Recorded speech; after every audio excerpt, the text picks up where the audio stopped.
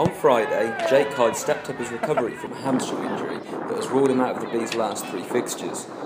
It will be a welcome sight for Bees supporters to see the forward back with the ball at his feet doing what he does best, with Edgar David's side currently without a win in 5.